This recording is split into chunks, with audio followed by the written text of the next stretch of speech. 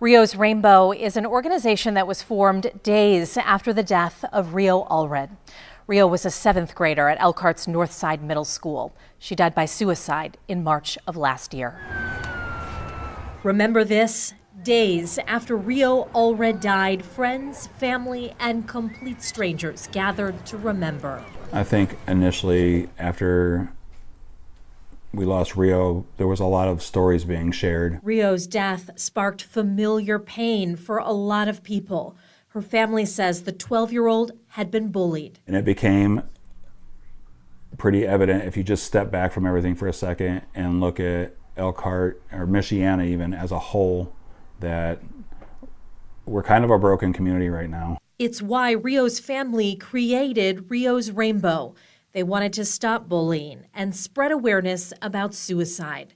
The group raised money, organized events, testified at the state legislature, and helped push for policy changes within the school district. Rio's Rainbow's focus has more shifted towards community building, because we all know that if you build a stronger, more resilient, safer, happier community, some of these things will come naturally. One of the group's biggest accomplishments is teaming up with Oaklawn to help middle school students through a program called Building Hope Week by Week. We started in the middle schools because of Rio. That's where we felt, the need was the most. So middle school. So we're talking 12 to 15. Lots of things going on with that age group. Shelley Poindexter is from Oaklawn. She runs the program. Building those connections with their peers and knowing how to deal with hard situations with classmates or with family. Those are just vitally important skills that we really wanted to reinforce through this group process. Building Hope Week by Week is a mental health program that teaches resiliency and hope.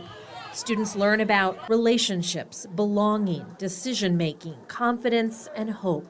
The goal is to help them tap into their strengths when they face hard situations. You're never gonna know, did you, if we have, 3 or 4 or 5 suicides in a year, could it have been 10 or 20, or could it have been 0? So the impact of what you're doing isn't always known. The impact of programs like this may be hard to quantify, but mental health advocates say the crisis is happening now.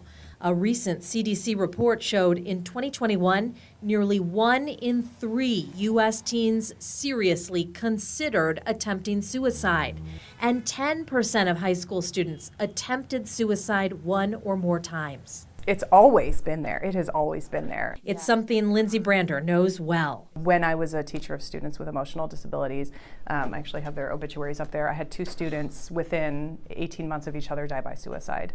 And this was, 2015, 2016. Brander is the Assistant Superintendent of Student Services at Elkhart Community Schools. She's been working with Rio's Rainbow and the Parent Coalition to help students and families learn more about bullying policies and parent resources. It's all hands on deck. The mental health crisis in our kids is not going to get any better soon, and it really does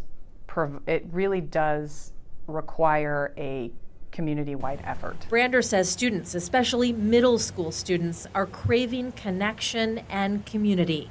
Thanks to Rio's Rainbow, Building Hope Week by Week is offering a positive place for some of those students to find they belong. She had a lot of life left to live, and there's a lot. Every kid has a lot of life left to live. Beautiful, artistic, and smart, Rio Allred may be gone, but her family hopes that other children like her will find new hope in her name. Even having to deal with something as terrible as losing Rio, this is what's been born out of it, and we'll keep doing it, and we'll keep doing it for our community, but most importantly, we're going to keep doing it for Rio.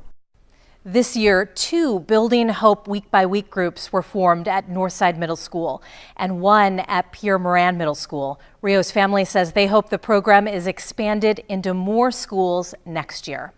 In the studio, Kristen Bean, WSBT 22 News.